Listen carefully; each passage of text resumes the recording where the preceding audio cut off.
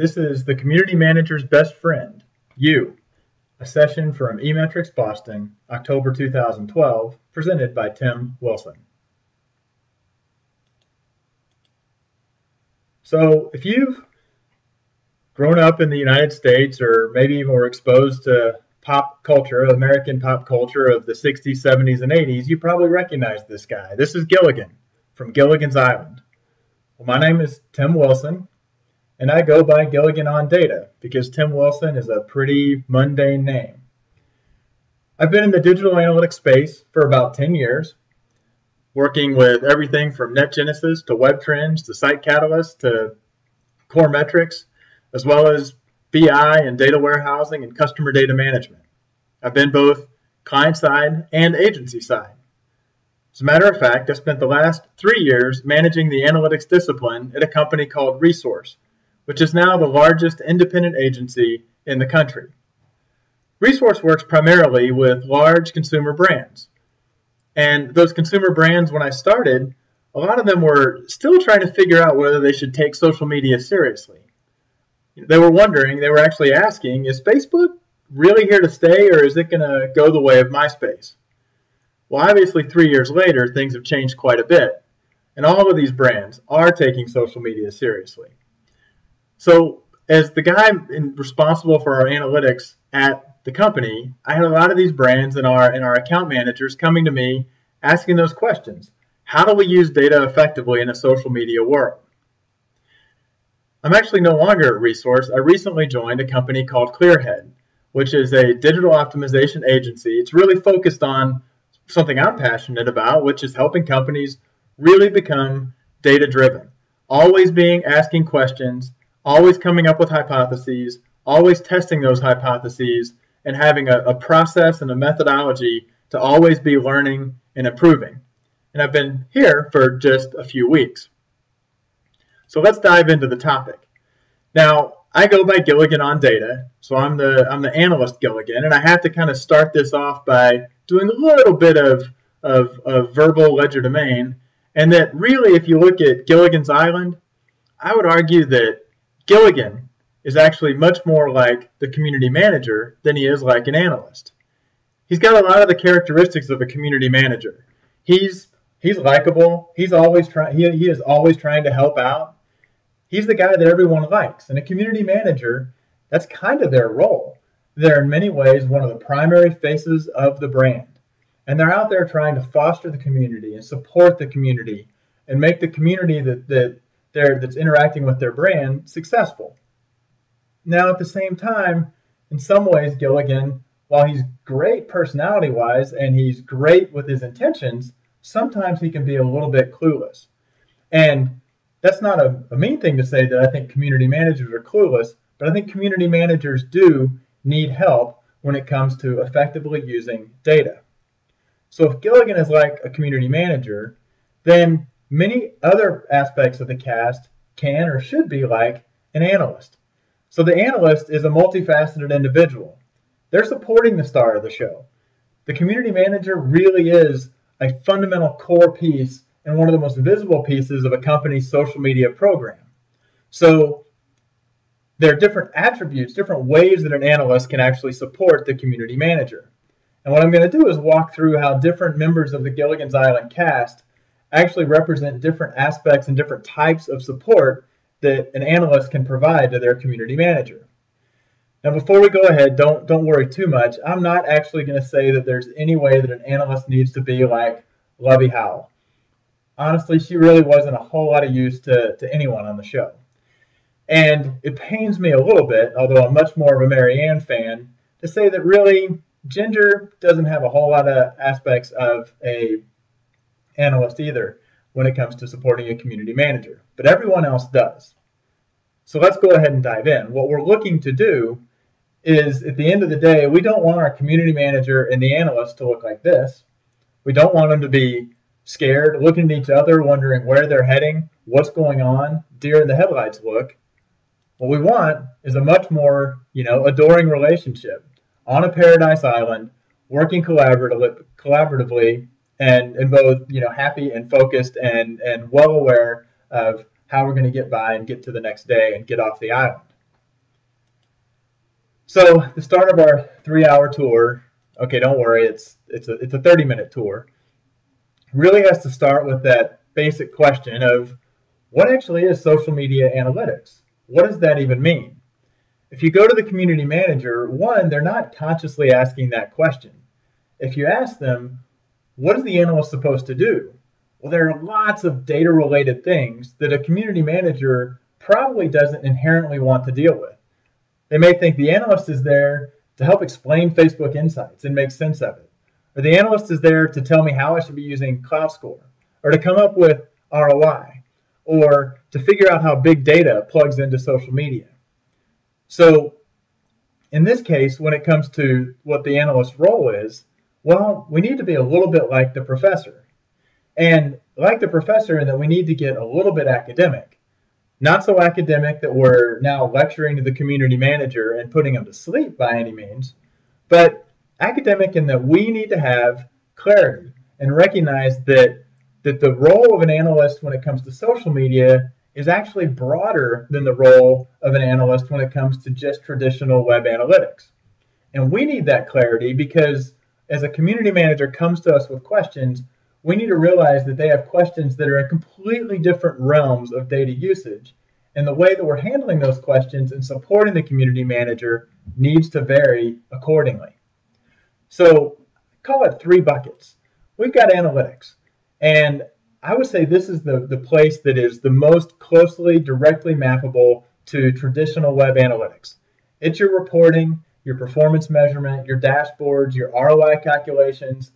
It's also your analysis and your optimization, your hypothesis testing. So that's something that absolutely analysts should be doing with a social media, with an eye specifically on social media. But then there's monitoring and moderation. This is what your community manager, that's primarily their focus, right? They're out there engaging proactively with the community. They're listening for comments about the brand and responding to them. They're posting on their Facebook page and they're moderating the responses. So this is where the community manager is coming from. And while it's very operational, there's an opportunity for an analyst to help them prioritize and filter what they look at, when they look at it, and kind of guide what needs to be responded to and what doesn't. And then there's a third bucket, and this gets really broad, and that's the listening and learning. There are some community managers who are tasked with really having their finger on the pulse of the broad community of current and potential customers of the brand, whether they're current customers or not. So in a lot of ways, this maps to consumer research. And maybe your company has a consumer research department. But when you look at consumer research, a lot of times those researchers are thinking of, there's primary research and there's secondary research. And social media really isn't either one. It's got aspects of kind of both. So if you've got a consumer research department and that group has really embraced and is tasked with listening to the community and gleaning whatever relevant insights they can, then that's fine. But in a lot of cases, the community manager is expected to also have their ear to the ground to those broader conversations and to be pulling up the trends and the hot topics from that community, even if it's not specifically tied to the brand at all. And again, that's an opportunity for the analyst to help kind of broaden our own capabilities and to help filter and prioritize what it is the community manager is trying to digest and assess. So one of the reasons that all 3 of these get a little bit jumbled is because really there are so many tools, and the tools kind of overlap with these different areas. And what the community manager wants to do is they hope that they're heading out with kind of this finite set of tools. They're ready for to go out and community manage. They've got Hootsuite and they've got Facebook Insights, and they want to have everything they need to be well prepared. But pretty quickly, when they get into actually doing community management, they realize there are tons of tools. And it is truly not an exaggeration to say that there are hundreds of social media analytics platforms. Ken Burberry has a wiki that at last check had 228 different platforms, all which had aspects of them that were for doing social media analytics. And I've certainly had cases where I've gone to that wiki and I've had a new tool land in my inbox and it's not there. So it's an ever-growing list. So instead of looking like this, the community manager really gets much more of a, oh my God, I wanted to manage a community. I didn't want to have to wade through this sea of ever-evolving, different functionality, very confusing, huge sea of tools and platforms. And they will often turn to the analyst and say, tell me what tools I should be using. Can you help me? You're kind of much more of a technical data person. Which tools should I be using? Tell me the best tool. And in this case, we need to be a little bit more like Mary Ann. Now, kids today may have the Edward versus Jacob. Are you Team Edward or Team Jacob? Or are you Team Gail or Team PETA? Well, back in my day, in my generation, many, many boys were Team Ginger or Team Mary Ann. And I felt very much in the majority of studies that have been done. I was definitely a Team Mary Ann because Mary Ann was very, very capable. She was willing to dive in and get her hands dirty. Along with the professor, they were kind of the competent tandem on the island. So she could dive in and really figure things out. So for Mary Ann to do that, with that aspect of an analyst, we have to recognize, for starters, while there are hundreds of tools, they really can be grouped into different types of tools.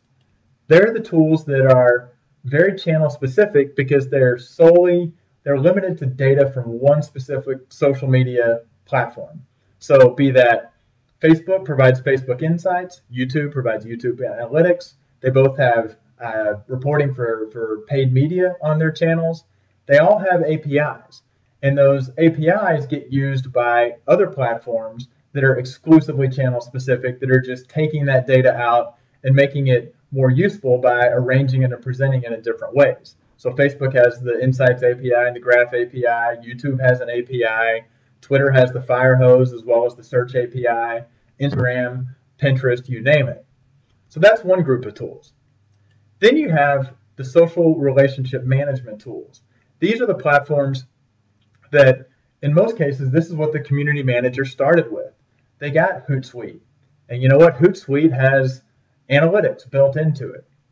What I found with these platforms and what the community managers often find is that, yes, they have charts and graphs, but really those are just efforts by those platforms to say, we've already got this data, let's just kind of render it in kind of a reasonable way that matches kind of our operations.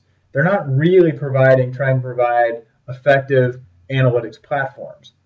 But that's a place that is definitely a data source, and that's something where the community manager probably started and probably is finding limitations.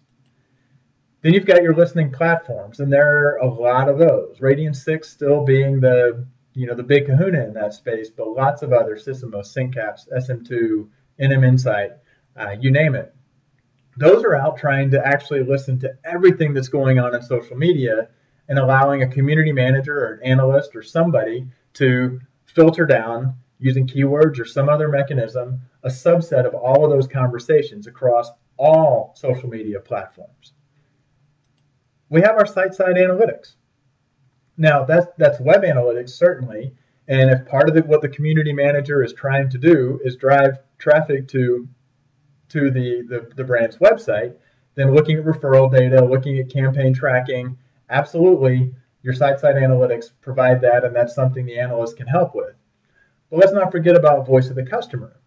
4C came out probably almost 2 years ago with their social media value calculation, where they said, look, yes, people will click through on links from social media to a site, but people will also be exposed to or interact with brands on social media, and they will then go to the site on their own through search or through a directly typing the URL.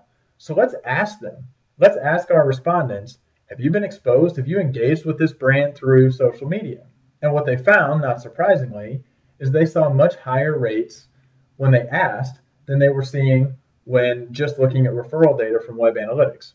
So that's important. If you have voice of the customer, it is a place for you to capture, gather additional information about who's engaging with social media and what are their other attitudes. And then finally, we have influencer calculators, clout, peer index, cred, you name it. Now that's in quotes for a few reasons, and we'll touch on that later. So if you take all these different types of tools and you layer those against the types of analytics, you start to see overlap. And this is the professor and Marianne coming together, which many of us were kind of rooting for because they would have been such a great match. But this is a reason that an analyst, a community manager, isn't going to be thinking through with this level of clarity. But as analysts, we can and we should. We should make sure that based on the question that's being asked, we understand what type of question it is, and then we realize what class or which subset of tools are probably most appropriate for answering that question. So, how do we do that when it comes to tool selection? Many times I've had a community manager come to me and say, what do you think of this tool, or what tool should I be using? And the very first thing we have to do in our Marianne role is make sure that it's not about the tool. We have to start with, what data do we want? And not only is it what data do we want, it's really kind of what data do you think you want? And let's put our critical thinking hat on and say, will that data really be actionable? One of my favorite examples here was I had a community manager who said, you know what data we need? We need to know for this big retailer that has a ton of stores, what we want to know is every time somebody becomes a mayor, newly anointed the mayor of one of those stores. And maybe we'll get that from Twitter, maybe we'll get it from Foursquare, but imagine the people who become mayors of a store, those are definitely loyal customers because they're checking in at the store a lot. And before we headed down that path, I stopped and said, now wait a minute, who is going to be the most common people checking in at a store? Is it going to be a customer or is it going to be an employee? And obviously it's going to be an employee. I would claim, I don't even need to dig in and do a bunch of research, that 99.5% of the time, the mayor of any retail outlet is an employee. And it probably doesn't even have to be a full-time employee. A part-time employee is still spending more time at the store than even their most loyal customer. So we have to start there and say, are we really clear on the data that we want? And if we kind of mentally validated that we truly would be able to act on that data. From there, we have to ask the question, is that data available? And by available, not what tool can I go get this from, but available based on our understanding of how Twitter works, how Facebook works, how Foursquare works. I like to say that no tool can violate the physics of the internet. It's just like when we have had, if we have somebody come to us for our website and say, who says, I want to know for every visitor to the website, I want to know whether they're male or female, and I want to know their age. Well, we know that the internet doesn't work that way. When people come to the site, they're anonymous to a certain extent. We may be able to approximate gender, we may be able to ask some people and scale it, but we know that when somebody's just visiting our site from a browser, pre-registration, pre-login, we don't know what their gender is. Well, the same thing goes for social media. Yes, Twitter has an email address for every single person on Twitter, but no tool actually has access to the email address for an individual user. So that's a critical question to ask, because if we just understand what data tools have and what data they're making available and the terms of use of that data, sometimes we can say, I know it would be great to have that data. It would be great to know the email address of every one of your Twitter followers, but that data is not available. So we don't need to go looking for tools that will make it available. And if a tool is telling you that it's available, we need to immediately probe and find out and get some more detail from them as to how they're pulling that off. Because magic is not actually something that any tool can do. They can be clever, but they still feel to articulate basically how they're achieving what they're achieving and what data they're providing. Then asking the question, we already have probably more tools than we want. We have 3 or 4 or 5 tools that we're using. For what the data we want, do we already have a tool that has that data? Now that data may not be readily available on the tool's current interface, but if we understand what data the tool has and how it's getting that data and storing it, sometimes it's very easy to have a minor extension to the tool. to reach out to the vendor and say, look, I know what data you're capturing. You know what I'd love to see? Well, would it be possible to do a filter of tweets based on the keyword in a Twitter's profile as opposed to based on keywords within a tweet? And in many cases, if we can articulate what data we want and why we think how we'll act on it, and that we know that it's available, a lot of these vendors in this fiercely competitive space, they're thrilled to be given features to add to their roadmap that will differentiate them, that they can hold out as something that they're available to their other customers. And I've actually had this happen with multiple Twitter platforms where I've asked for things, and inside of a month, that capability has been ready, has been available. But sometimes it's just the data's there. We just haven't really thought, we haven't gone and looked in the full set of tools we already have to try to actually pull that data out. Then, rather than starting a big RFP process, because by the time you complete a full RFP process, most of the tools will have updated and the data you've had would be outdated. Look to the experts. At eMetrics, Beth Cantor and actually Katie Payne were both keynoting, John Lovett presenting, well-regarded social media experts, social media analytics experts, reaching out to them on social media with a clearly articulated, this is what I'm looking for, what are you hearing people are using? They can be very, very responsive, very timely. The same thing, reaching out to the Measure community on Twitter and asking those questions. And then finally, the analyst can actually do a quick proof of concept. Almost every tool has some way to do a 7-day or a 14-day trial. Some of them, Radian 6 requires that you go through a 1-hour online training before they give you the trial, but they'll give you the trial. And there's an opportunity for the analyst to actually try out a tool and say, does this tool really work? Now, what's key with this whole process is that the analysts can do almost all of this on their own. The community manager shouldn't need to shepherd things through. The community manager shouldn't even need to know the diligence of this process that you're going through. The community manager, the analyst, you can work with them and say, we're really clear on what data we want and whether it'll be actionable. The analyst, the community manager can go back to community managing, and the analyst can go through a very disciplined approach to actually finding out how to get that data, the best data possible, into the community manager's hands. And the community manager will loves the analyst when they do that. So let's shift gears a little bit and talk about the ROI of social media. Community managers don't want to calculate the ROI of social media, but they know they have been, or they know they will be asked to demonstrate and prove the value of what they're doing with the company's investment in social media and the investment in their time. And in this case, of course, talking about Thurston Howell III. Presumably, he did not become the millionaire simply by being born wealthy. Presumably, he was a savvy businessman, and he actually made his millions by achieving high ROI on his investments.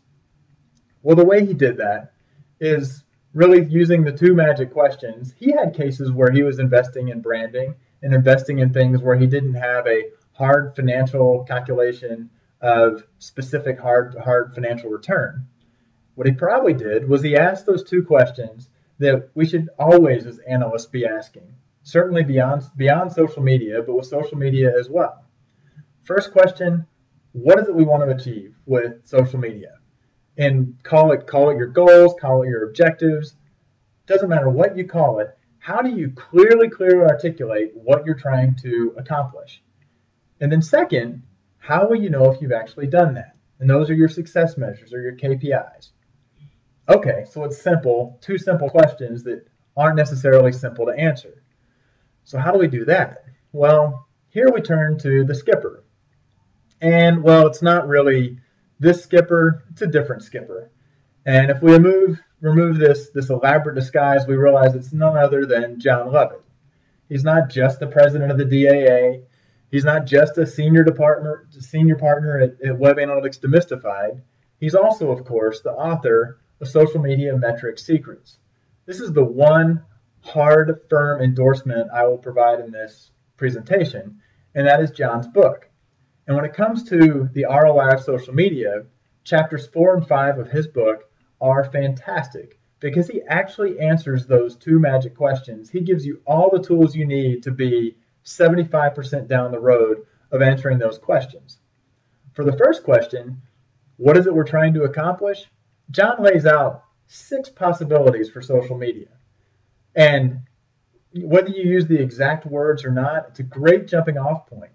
Are you trying to spur innovation? Are you actually investing in social media so that you can get product ideas that you can feed back to R&D? There are very few companies that are doing that. It's valid, but if that's what you're doing, that's very, very different from just trying to increase the reach of your brand or gaining exposure. So not only does John answer the first question and say, look, these are 6 highly, highly likely things that you might be trying to accomplish. And by the way, hopefully you're not trying to accomplish all 6. Hopefully it's 1 or 2 or maybe 3. The second thing John does is go in those 2 chapters is lays out good, solid KPIs for each one of these objectives. And he defines them kind of channel agnostically. Says, look, you have to go with the tools that you have and the platforms you're on to come up with your specific definitions. But I can give you kind of pseudo definitions and you can run from there. So I highly, highly recommend that book. And he had a session yesterday. He has talked extensively on this as well. This is just purely, if you're interested in this and this is something you need to do, get the book. He articulates it really, really well. And it was really, really valuable when I worked with multiple brands trying to come up with what the right things to measure were. Of course, then you'll also get the community manager may say, yeah, that's great. You've helped me articulate what I'm trying to do, but I have to really show business value. And you stop short of how I'm going to show that business value. So here's something that I started doing, and it worked really pretty well with a number of packaged goods brands. And what I used was a technique called causal modeling. So I looked at this from a HBR paper called, I think, Measuring Performance with Non-Financial Measures. That's now, it's 8 or 9 years old. So it wasn't really talking about social media, but the idea applied pretty well. So if you take the objectives you've identified, you've worked with the community manager and said, help me answer that first question. I've got potential answers, but what are we really trying to do? And write those down. And then look at what business outcome is our company really most focused on driving towards. Jim Stern's book, many business books say, there are really 3 business outcomes that you're possibly focusing on. Increasing revenue, decreasing costs or increasing profitability, or improving customer service, increasing customer satisfaction, driving customer loyalty, right? Those are kind of the holy triad of business. And businesses can't be successful if they try to compete and be excellent at all 3. They have to focus on 1, maybe 2, and then be at least competent in the 3rd. So you should, with your business, know what is our priority right now? What are we really trying to do? You put that down. And then you take off your hard quantitative data hat, you put on your marketing hat, your strategy hat, your creative thinking hat, and say, how do we logically link what we think our objectives are to our business outcomes? For instance, if we've said we're using social media to increase the reach of the brand, well, what's that doing for us? Well, that means that if we increase the reach, that means the brand is now in the consideration set for a broader set of people when they're trying to make a purchase decision. If it's in the consideration set of more people, then logically more people are going to buy. And you can repeat that and realize that things are kind of interconnected. Promoting advocacy actually winds up increasing the reach of the brand. So laying this out in a very, very concise, succinct way, this is based on a very real one. It needs to fit on one page. It needs to be as simple as possible. Part of what you'll do is you'll validate the objectives. If you find that you have to jump through 3 or 4 steps before you can link what you think one of your social media objectives is all the way to a business outcome, you probably should be questioning, is that a valid objective? What you're trying to do here is help the community manager articulate the value of what they're doing. And then secondly, you can talk to, whether it's the CMO, the CFO, the CEO, say, logically, I can't actually quantify the value of a tweet. I can't tell you that a retweet is going to result in an incremental increase in revenue of $25. But I understand why I'm doing what I'm doing. And I'm going to move as far right in this diagram as I can to reasonably measure, because the KPIs that I've picked are actually tied to the objectives and they're tied to what I can control. So it's not a perfect formula.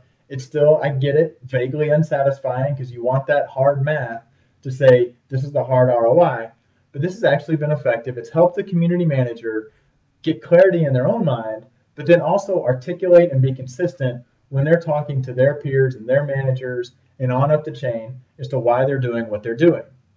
It's also where you jump off and you can do the regular reporting for them of their performance because you've helped them nail down the right KPIs.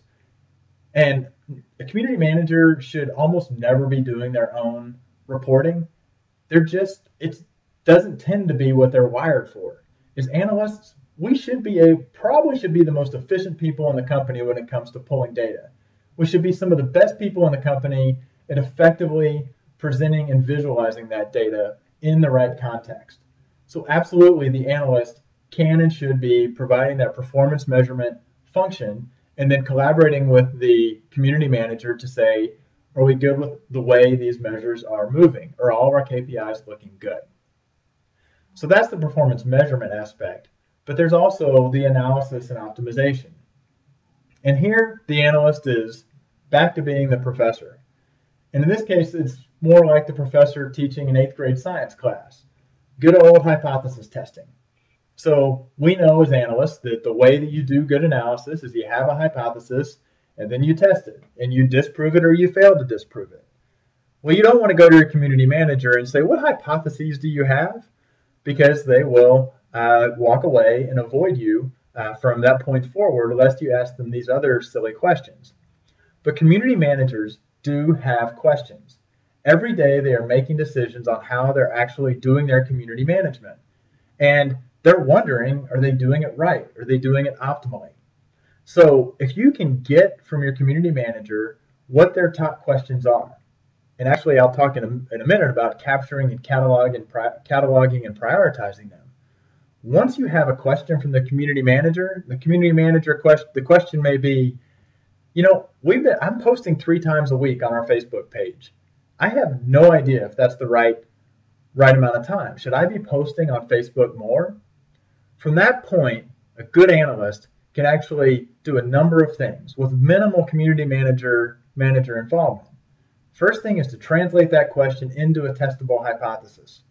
With that example of how often should I be posting, say as an analyst, maybe I'd say that I have a hypothesis that we could post twice as often as we're posting now, and we would increase the reach of the page, which is one of our KPIs, without any serious negative repercussions.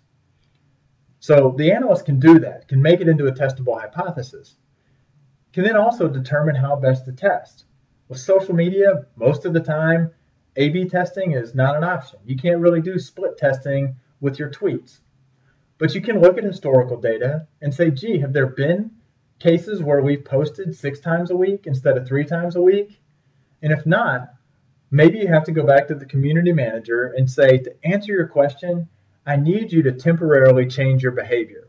I need you to actually, for a week or for the next 2 weeks, I need you to post twice as often. And I'm doing that in the service of answering your question. Not because it's right or wrong, I don't know yet, but I will if you do it and I get some data collected that I can use to test the hypothesis. So then you actually conduct the test. You can be a bit of a project manager. When are we going to start posting more frequently and for how long? You'll have to let it run for 2 weeks, and then I, the analyst, will go back and analyze that data and ultimately deliver the results and say, this was your question, and here's the answer that I have. So that's actually a pretty common question. We got this from multiple community managers. How often should we post? They'd also ask, what days of the week should I be posting on? Is Monday better than Thursday?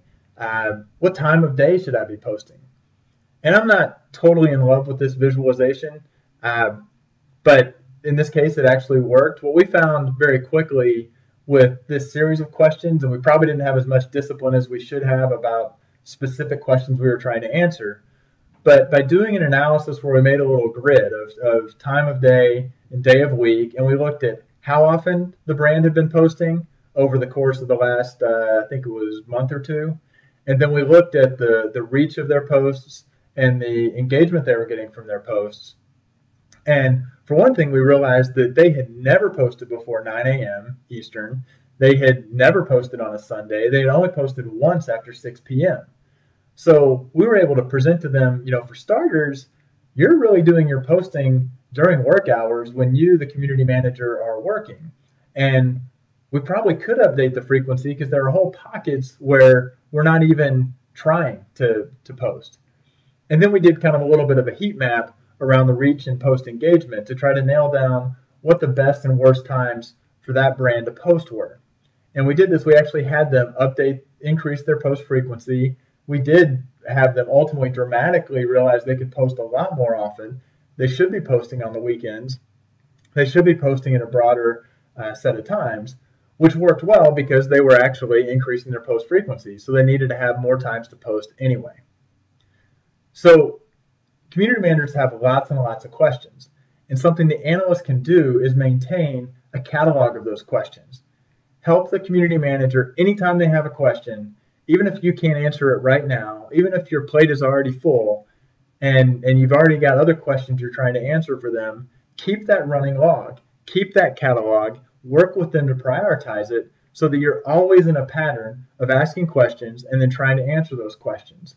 And the answers to many of those questions are going to beget more questions.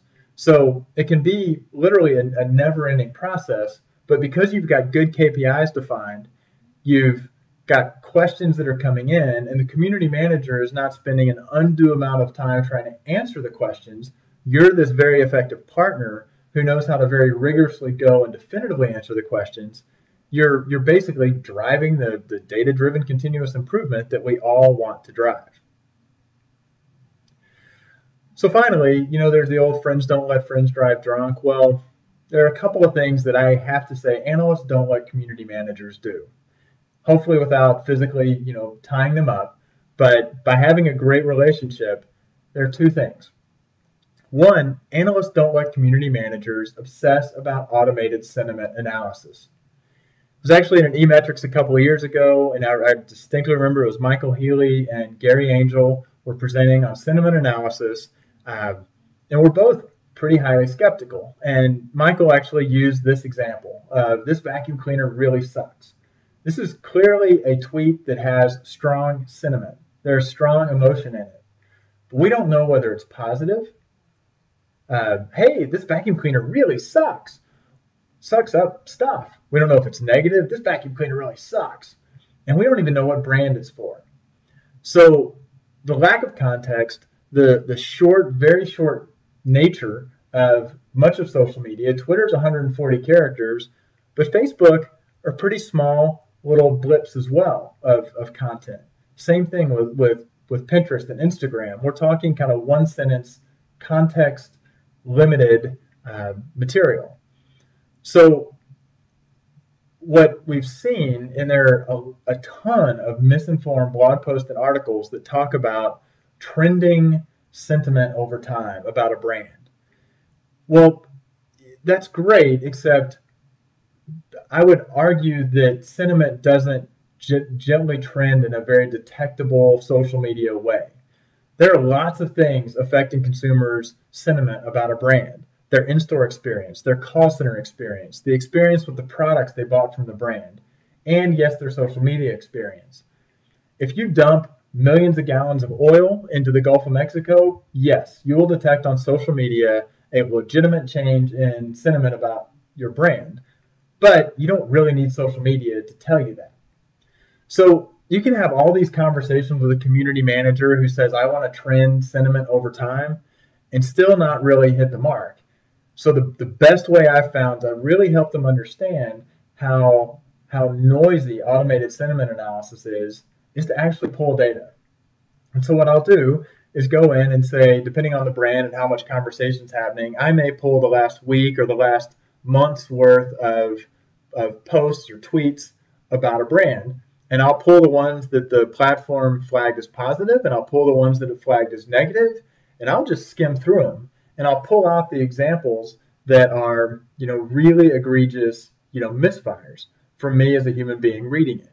In the case of a retailer, this is one of the examples where I did it, major box retailer, and a lot of the stuff getting flagged as positive were employees who were really happy to be ending their employment with that retailer.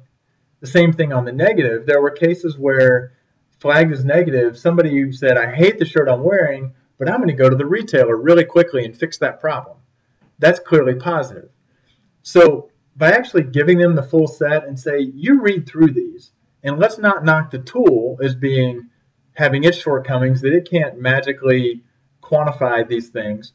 Just understand. It will become more real to you as a community manager, and you will realize how you are effectively trying to measure static and make that a KPI, and it's really never going to be actionable.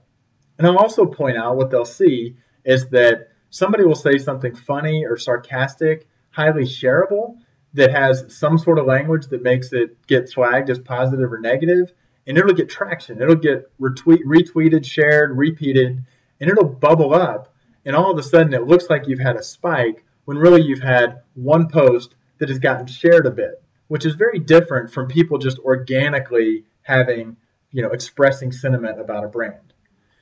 So I just try to really, really push them to not try to treat sentiment as something that they're really going to meaningfully trend over time. Does that mean that automated sentiment analysis has no place whatsoever? No.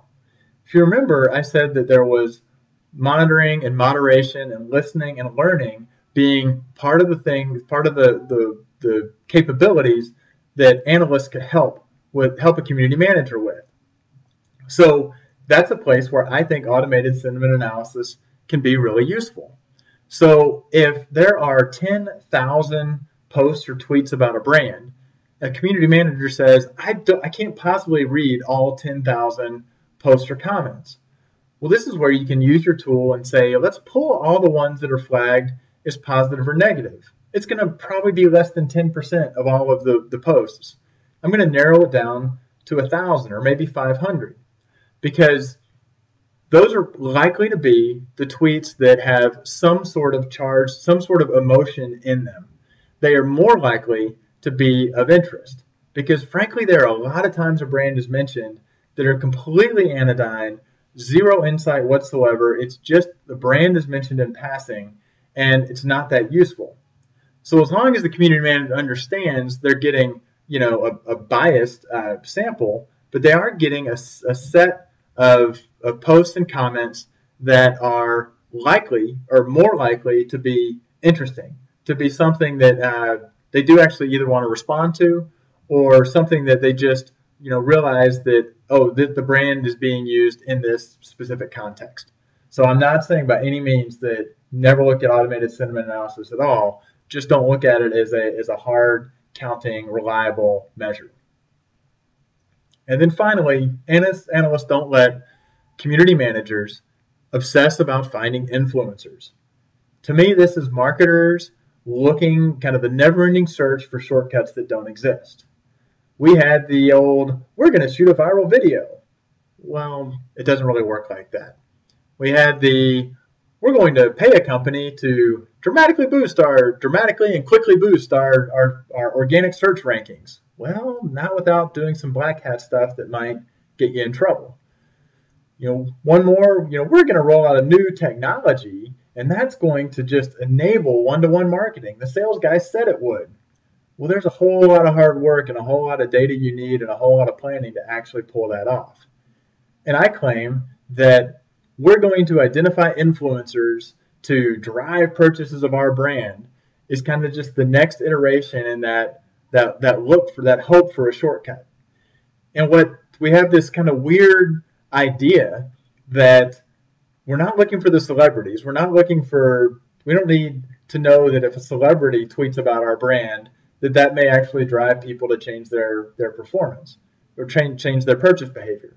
What we're hoping for is to find some weird kind of semi-anonymous tier of people who are magically being looked to for advice in a specific category, and who are saying things about our brand or about the category that are driving people to purchase in sufficient volume that it actually moves the needle.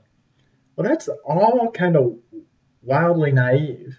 And what I'll use with community managers there is I'll say, let's stop and stop thinking about as marketers and marketers' hopes and dreams, and let's think of as consumers just for a few minutes.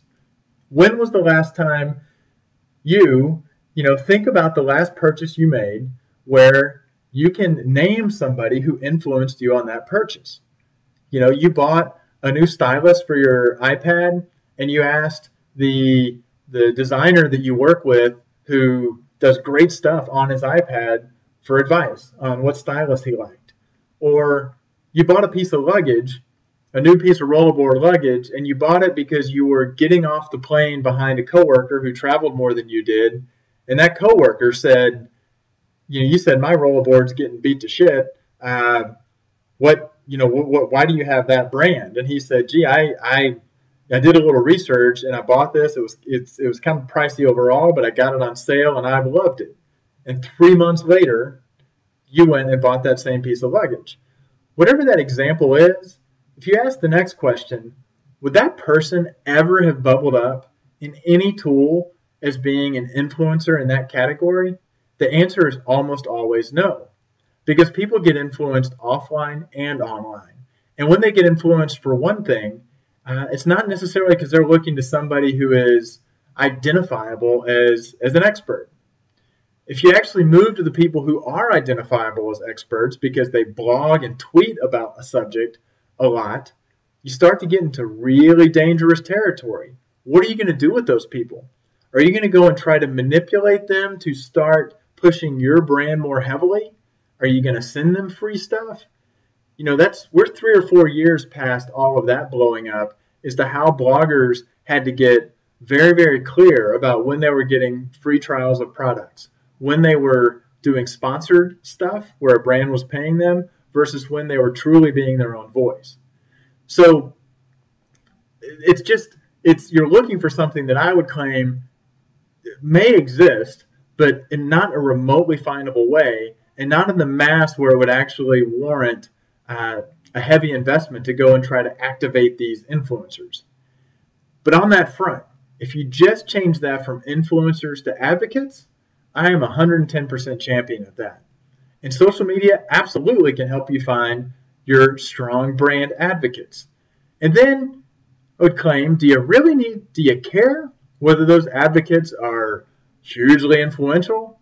Or do you really just think if you cheaply and efficiently reward and thank and foster those people who are advocating for your brand already, you will have some of them who have, that what they say highly, highly amplified. And you have some that they won't. But you don't have to obsess too much about that. So I push to say, let's drive for identifying advocates. And if anything, we want to activate the advocates. Well, let's not start looking for this kind of the mythical influencer. And on that front, I actually do think clout is useful. Although clout is kind of an influencer score, and even clout says, we do the best we can. If you treat clout as something that it really is, which is a good measure of high versus low social engagement, social presence, social involvement, it's very useful on that front. Am I going to say a clout score of 54 is somebody with a stronger presence than somebody that has a 53? No. But if somebody has a clout score of 54 and somebody else has a clout score of 12, that really is a big difference. So using clout to help you filter and identify the people who are advocating for your brand and the ones who seem to already have a strong social presence. And maybe those are the ones that you do want to focus more on rewarding and continuing to activate and thanking them. That absolutely does make sense. At the end of the day, what we want is the community manager and the analyst to have a strong relationship, to trust each other, to respect each other, to complement each other. Complement with the COMPLEMENT, although they can complement each other both ways. With that, it can be really successful. You can actually live a pretty nice living on the island, without any real need to get off. To build the community, to foster the brand, and work very effectively together. And that is all I have. Thank you for your time. And I can be reached on Twitter at tgwilson, or you can find me pretty easily on my blog at gilliganondata.com. Thanks.